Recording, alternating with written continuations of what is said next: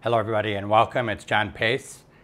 Today we're going to be doing a brief video about whether or not in-body image stabilization is a good idea when mounting the camera on a tripod. The question has come up numerous times in the forums over the years with mostly, I think, landscape photographers asking whether they should use the IBIS along with the tripod, even though the common wisdom is that you should turn off the in-body image stabilization on most cameras. Granted, I think a couple of lenses or maybe a couple of camera bodies can detect when the camera is mounted on a tripod and turn the in-body image stabilization off automatically, but the Sony cameras don't do that, and that's what we're dealing with today. So what we have is photographers who are doing landscape photography. They're bringing a tripod. They know that they're not supposed to extend the center column all the way to the top.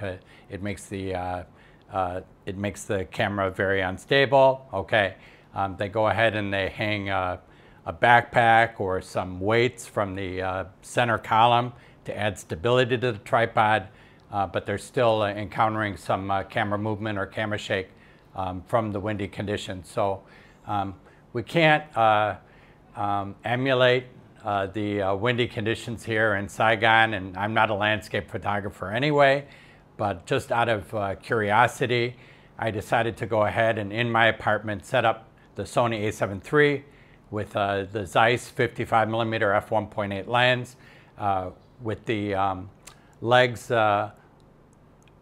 all folded, so in the best conditions. The center column is not extended at all. All the legs are collapsed, so it's at its shortest position, so it should be at its most stable. And I did a close-up of an object in my room. And while I was filming the first time, I was tapping the legs of the tripod gently. And the object happens to be this 400 watt fogger.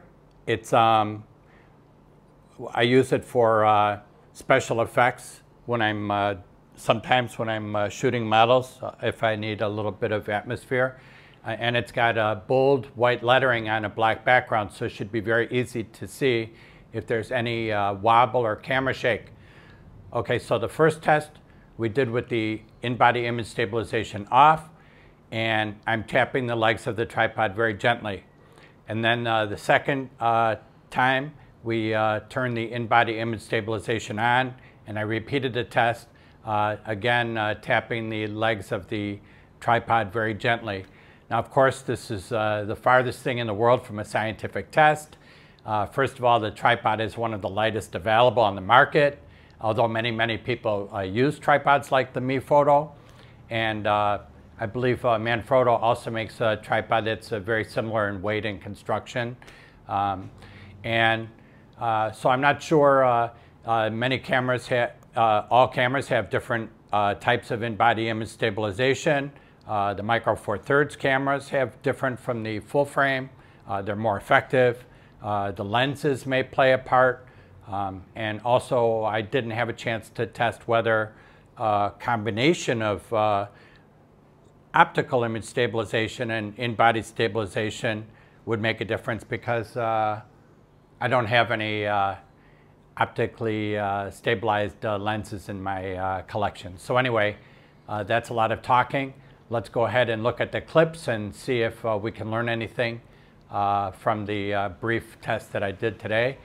I hope you enjoy it. We'll see you in the next episode. For now, bye-bye.